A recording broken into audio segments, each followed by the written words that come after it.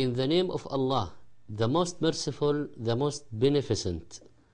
All praise be to Allah, and may the peace, blessings, and mercy of Allah be upon the Prophet Muhammad and all prophets sent before him. Many media agencies have broadcast a video clip from a weekly program that I present on a satellite TV channel. I find the response it generated surprising and almost amusing due to the way it was presented and ridiculed, as if Mickey Mouse is a living creature. Of course, I have known from more than 40 years now, as everyone does, that Mickey Mouse is a cartoon character. Thus, what I said was not a fatwa to kill Mickey Mouse, nor would any reasonable-minded person say such a thing. But before I go on to comment on this specific issue, I would like to highlight a few points. Firstly, to clarify what Islam is about worshipping the one true God, Allah in Arabic. The teachings of Islam were revealed to the Prophet Muhammad, peace be upon him, and are preserved unchanged in the Quran.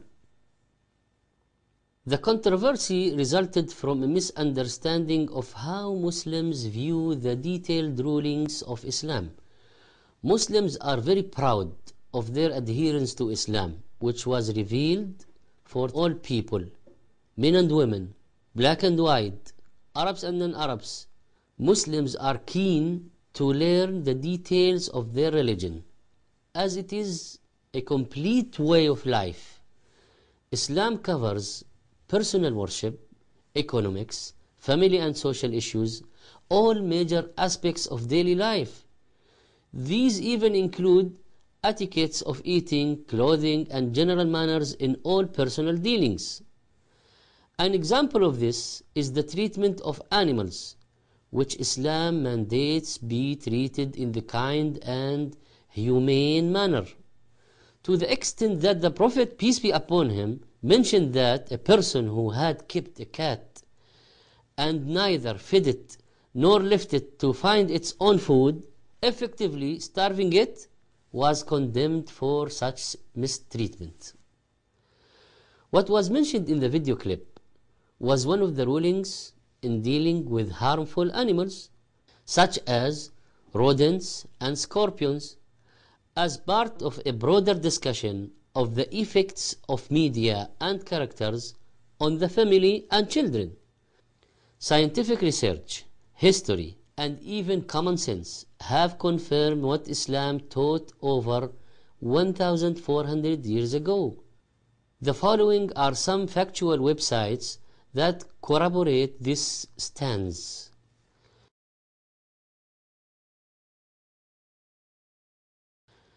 Such controversies often results from cultural misunderstandings and misinformation.